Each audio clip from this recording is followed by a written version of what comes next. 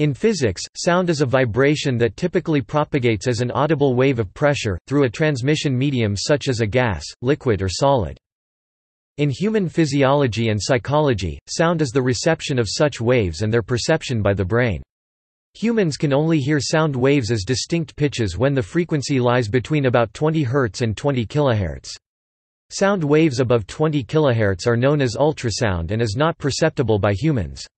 Sound waves below 20 Hz are known as infrasound. Different animal species have varying hearing ranges.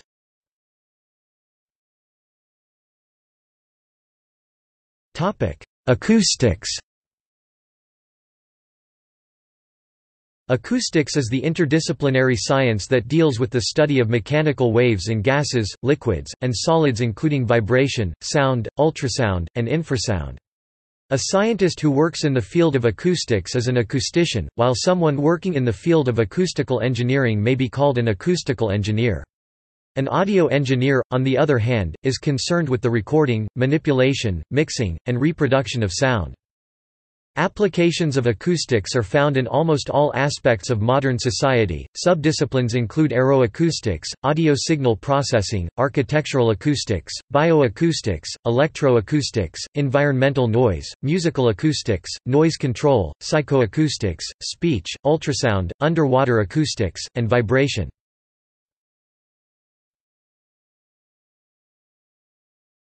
Topic: Definition.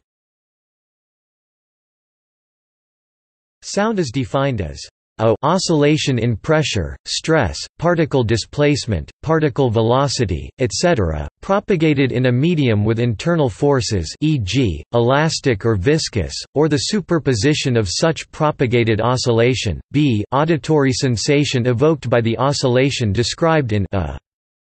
Sound can be viewed as a wave motion in air or other elastic media. In this case, sound is a stimulus. Sound can also be viewed as an excitation of the hearing mechanism that results in the perception of sound. In this case, sound is a sensation.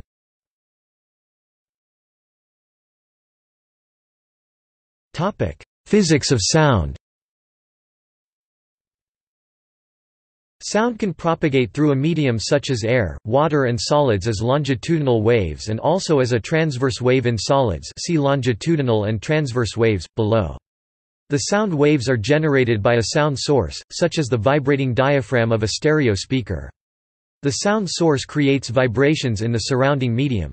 As the source continues to vibrate the medium, the vibrations propagate away from the source at the speed of sound, thus forming the sound wave. At a fixed distance from the source, the pressure, velocity, and displacement of the medium vary in time. At an instant in time, the pressure, velocity, and displacement vary in space. Note that the particles of the medium do not travel with the sound wave. This is intuitively obvious for a solid, and the same is true for liquids and gases, that is, the vibrations of particles in the gas or liquid transport the vibrations, while the average position of the particles over time does not change. During propagation, waves can be reflected, refracted, or attenuated by the medium. The behavior of sound propagation is generally affected by three things: a complex relationship between the density and pressure of the medium. This relationship, affected by temperature, determines the speed of sound within the medium. Motion of the medium itself. If the medium is moving, this movement may increase or decrease the absolute speed of the sound wave depending on the direction of the movement. For example, sound moving through wind will have its speed of propagation increased by the speed of the wind if the sound and wind are moving in the same direction. If the sound and wind are moving in opposite directions, the speed of the sound wave will be decreased by the speed of the wind. The viscosity of the medium. Medium viscosity determines the rate at which sound is attenuated. For many media, such as air or water, attenuation due to viscosity is negligible. When sound is moving through a medium that does not have constant physical properties, it may be refracted, either dispersed or focused. The mechanical vibrations that can be interpreted as sound can travel through all forms of matter, gases, liquids, solids, and plasmas. The matter that supports the sound is called the medium. Sound cannot travel through a vacuum.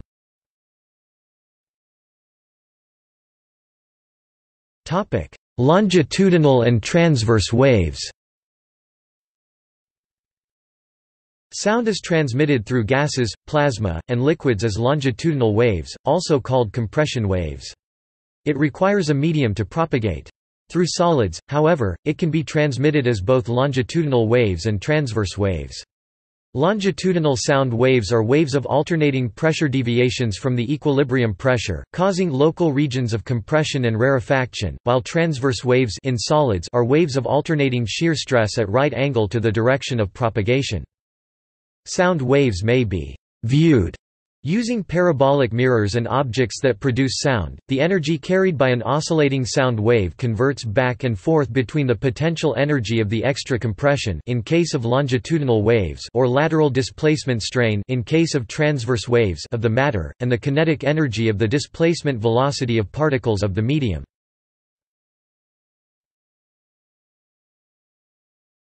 Topic: Sound wave properties and characteristics.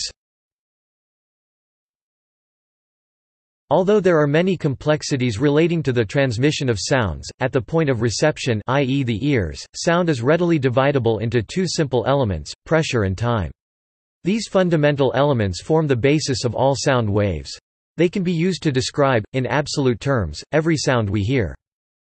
In order to understand the sound more fully, a complex wave such as the one shown in a blue background on the right of this text, is usually separated into its component parts, which are a combination of various sound wave frequencies and noise. Sound waves are often simplified to a description in terms of sinusoidal plane waves, which are characterized by these generic properties: frequency, or its inverse, wavelength; amplitude, sound pressure or intensity; speed of sound.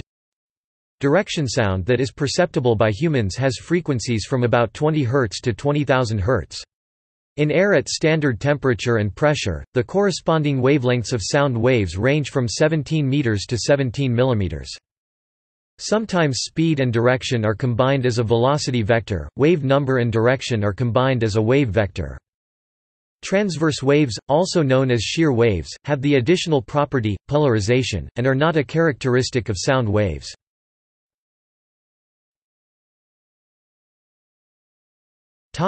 Speed of sound. The speed of sound depends on the medium the waves pass through, and is a fundamental property of the material. The first significant effort towards measurement of the speed of sound was made by Isaac Newton. He believed the speed of sound in a particular substance was equal to the square root of the pressure acting on it divided by its density. C equals P rho. Display style C equals sqrt frac P rho. This was later proven wrong when found to incorrectly derive the speed. The French mathematician Laplace corrected the formula by deducing that the phenomenon of sound traveling is not isothermal, as believed by Newton, but adiabatic.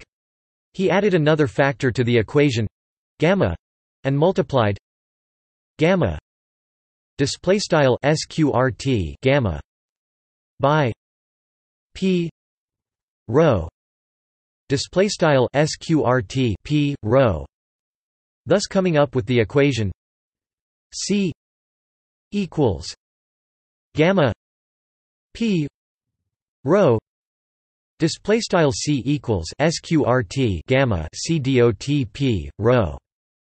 Since K equals gamma P display style K equals gamma C dot P, the final equation came up to be C equals K rho display style C equals sqrt K rho, which is also known as the Newton-Laplace equation.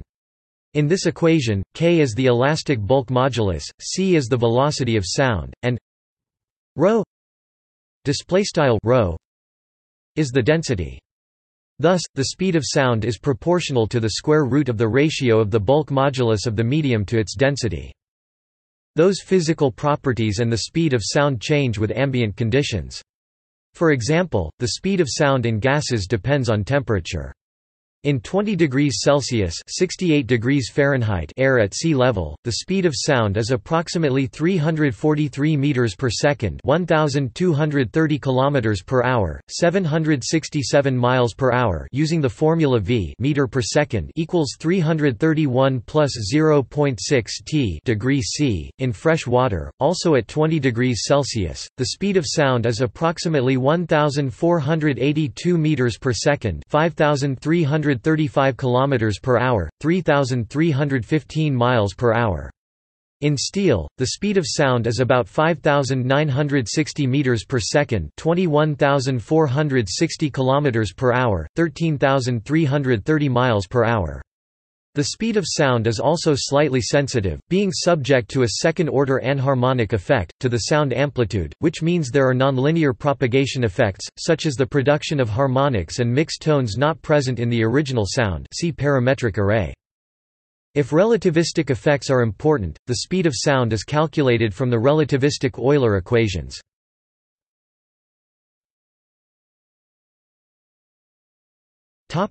Perception of sound.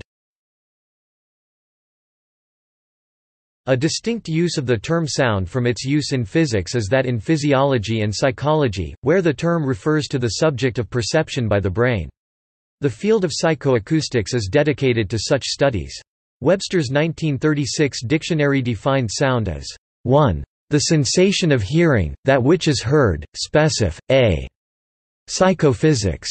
Sensation due to stimulation of the auditory nerves and auditory centers of the brain, usually by vibrations transmitted in a material medium, commonly air, affecting the organ of hearing. B. Physics. Vibrational energy which occasions such a sensation. Sound is propagated by progressive longitudinal vibratory disturbances, sound waves. This means that the correct response to the question, "If a tree falls in the forest with no one to hear it fall, does it make a sound?" is yes and no, dependent on whether being answered using the physical, or the psychophysical definition, respectively. The physical reception of sound in any hearing organism is limited to a range of frequencies. Humans normally hear sound frequencies between approximately 20 Hz and 20,000 Hz, 20 kHz, 382. The upper limit decreases with age. Sometimes sound refers to only those vibrations with frequencies that are within the hearing range for humans, or sometimes it relates to a particular animal. Other species have different ranges of hearing. For example, dogs can perceive vibrations higher than 20 kHz. As a signal perceived by one of the major senses, sound is used by many species for detecting danger, navigation, predation, and communication. Earth's atmosphere, water, and virtually any physical phenomenon, such as fire, rain, wind, surf, or earthquake, produces and is characterized by its unique sounds. Many species, such as frogs, birds, marine and terrestrial mammals, have also developed special organs to produce sound. In some species, these produce song and speech. Furthermore, humans have developed culture and technology such as music, telephone and radio that allows them to generate, record, transmit, and broadcast sound. Noise is a term often used to refer to an unwanted sound. In science and engineering, noise is an undesirable component that obscures a wanted signal. However, in sound perception it can often be used to identify the source of a sound and is an important component of timbre perception. See above. Soundscape is the component of the acoustic environment that can be perceived by humans. The acoustic environment is the combination of all sounds, whether audible to humans or not, within a given area as modified by the environment and understood by people, in context of the surrounding environment.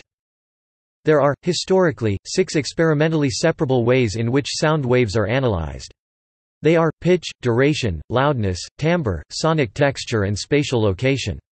Some of these terms have a standardized definition, for instance in the ANSI acoustical terminology ANSI, ASA S1.1-2013. More recent approaches have also considered temporal envelope and temporal fine structure as perceptually relevant analyses.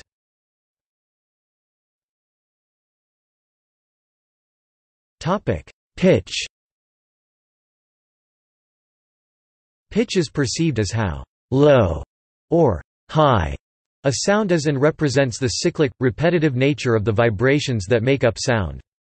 For simple sounds, pitch relates to the frequency of the slowest vibration in the sound, called the fundamental harmonic. In the case of complex sounds, pitch perception can vary. Sometimes individuals identify different pitches for the same sound, based on their personal experience of particular sound patterns. Selection of a particular pitch is determined by pre-conscious examination of vibrations, including their frequencies and the balance between them. Specific attention is given to recognizing potential harmonics. Every sound is placed on a pitch continuum from low to high. For example, white noise, random noise spread evenly across all frequencies, sounds higher in pitch than pink noise, random noise spread evenly across octaves, as white noise has more high-frequency content. Figure 1 shows an example of pitch recognition. During the listening process, each sound is analyzed for a repeating pattern, see Figure 1, orange arrows, and the results forwarded to the auditory cortex as a single pitch of a certain height, octave, and chroma, note name.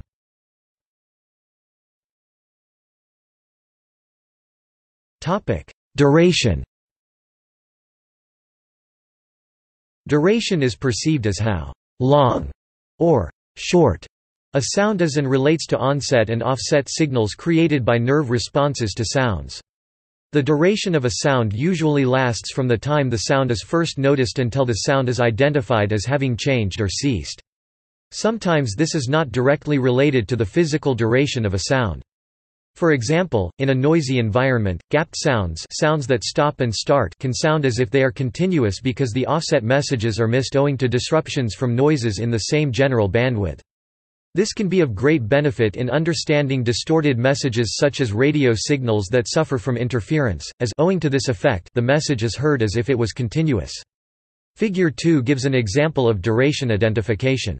When a new sound is noticed, see Figure 2, green arrows, a sound onset message is sent to the auditory cortex. When the repeating pattern is missed, a sound offset message is sent.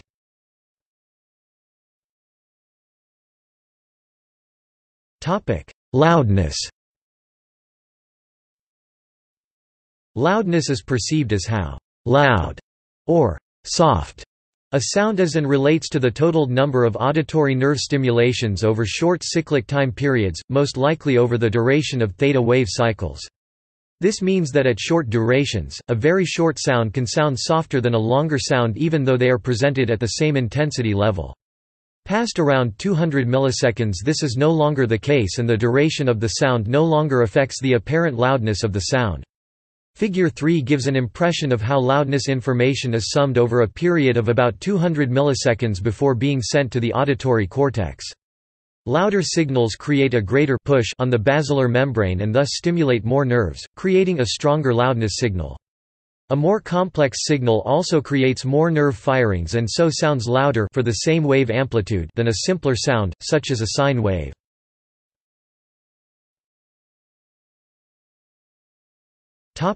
Timbre. Timbre is perceived as the quality of different sounds, e.g. the thud of a fallen rock, the whir of a drill, the tone of a musical instrument or the quality of a voice, and represents the pre-conscious allocation of a sonic identity to a sound, e.g. it's an oboe. This identity is based on information gained from frequency transients, noisiness, unsteadiness, perceived pitch and the spread and intensity of overtones in the sound over an extended time frame. The way a sound changes over time, see Figure 4, provides most of the information for timbre identification. Even though a small section of the wave form from each instrument looks very similar, see the expanded sections indicated by the orange arrows in Figure 4, differences in changes over time between the clarinet and the piano are evident in both loudness and harmonic content. Less noticeable are the different noises heard, such as air hisses for the clarinet and hammer strikes for the piano.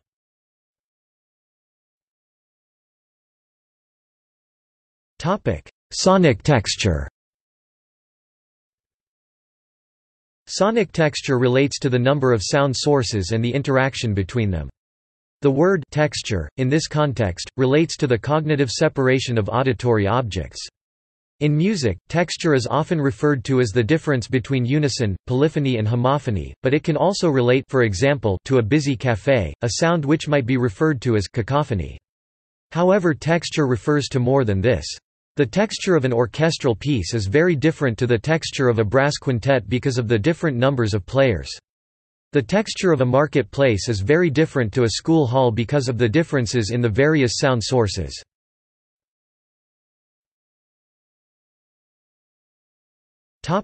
Spatial location. Spatial location sound localization represents the cognitive placement of a sound in an environmental context, including the placement of a sound on both the horizontal and vertical plane, the distance from the sound source and the characteristics of the sonic environment. In a thick texture, it is possible to identify multiple sound sources using a combination of spatial location and timbre identification. It is the main reason why we can pick the sound of an oboe in an orchestra and the words of a single person at a cocktail party.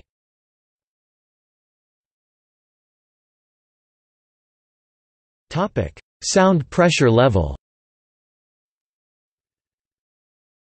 Sound pressure is the difference, in a given medium, between average local pressure and the pressure in the sound wave. A square of this difference, i.e., a square of the deviation from the equilibrium pressure, is usually averaged over time and/or space, and a square root of this average provides a root mean square (RMS) value.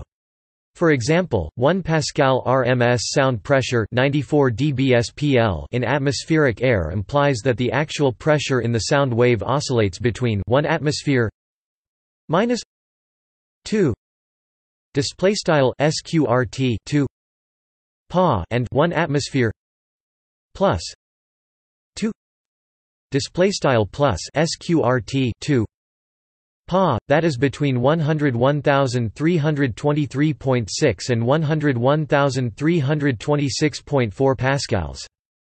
As the human ear can detect sounds with a wide range of amplitudes, sound pressure is often measured as a level on a logarithmic decibel scale. The sound pressure level (SPL) or LP is defined as L(P) equals 10 log 10 P 2 P R E F 2 equals 20 log 10 P R E F dB. Display style L underscore mathrm P equals 10 log underscore 10 left frac P caret 2 P underscore mathrm ref caret 2 right equals 20 log underscore 10 left frac P underscore mathrm ref right M box dB, where P is the root mean square sound pressure and P R E F display style P underscore mathrm ref is a reference sound pressure. Commonly used reference sound pressures, defined in the standard ANSI S1.1-1994, are 20 micropascals in air and 1 micropascal in water. Without a specified reference sound pressure, a value expressed in decibels cannot represent a sound pressure level. Since the human ear does not have a flat spectral response, sound pressures are often frequency weighted so that the measured level matches perceived levels more closely. The International Electrotechnical Commission (IEC) has defined several weighting schemes. A weighting attempts to match the response of the human ear to noise, and A-weighted sound pressure levels are labeled dBA. C weighting is used to measure peak levels.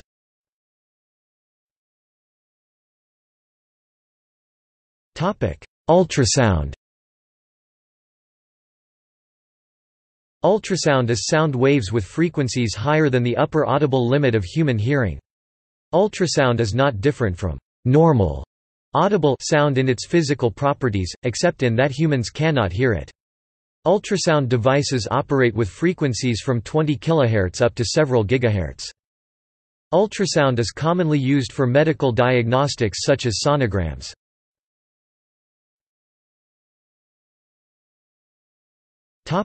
Infrasound. Infrasound is sound waves with frequencies lower than 20 Hz. Although sounds of such low frequency are too low for humans to hear, whales, elephants and other animals can detect infrasound and use it to communicate. It can be used to detect volcanic eruptions and is used in some types of music. See also